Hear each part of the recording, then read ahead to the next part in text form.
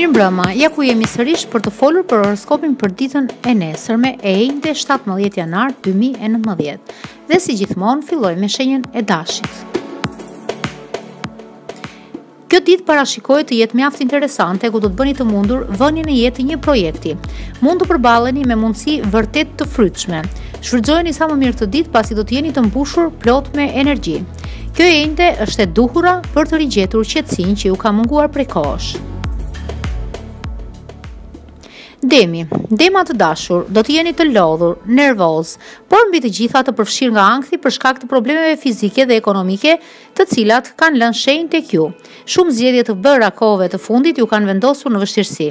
Ka ardhur momenti që të gjeni ekuilibrin, ku ndikimi i Saturnit dhe Venusit do t'ju ndihmojë. Binjakët, jeni në pritje të kohëve më të mira. Hëna do të prek shenjën tuaj duke ju dhënë forcë dhe rikuperim, por kjo gjë nuk vlen për financat, ndaj duhet të tregojeni më të matur. Gjatë kësaj të mërkure mund të gjeni qetësinë me rrethin tuaj miqësor. Gaforja, jeni të përhumbur në mendime, por gjatë kësaj dite gjërat do të shkojnë në drejtimin e duhur. Nëse keni disa çështje të lëna pezull, ka ardhur momenti që t'i çoni përpara. Ndjenjat parashikohen mjaft të favorizuara ku parashikohet të ketë zhvillime interesante.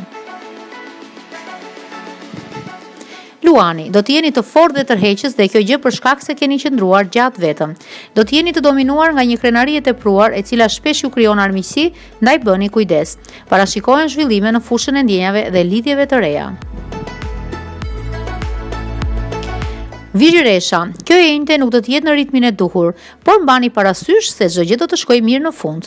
Për sa i përket ndjenjave, parashikohen luhatje të mëdha për shkak të problemeve me personin që keni në krah. Do të duhen të kalojnë ditë para se të vi momenti i rikuperimit. Peshorja, parashikohet një ditë interesante e cila premton shumë. Do të gjeni harmoni në raport me personat që ju rrethojnë dhe në të njëjtën kohë udhëtime do të jenë mjaft të favorshme.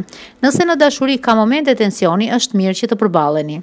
Akrepi, por i gjeni një energji të mirë e cila do të favorizojë shumë sektorin e dashurisë. Me të lindurit në shenjën e Bricjapit apo Virgjireshës, do të keni një tërheqje speciale. Mundohuni që të kaloni më shumë kohë me njeriun tuaj të zemrës.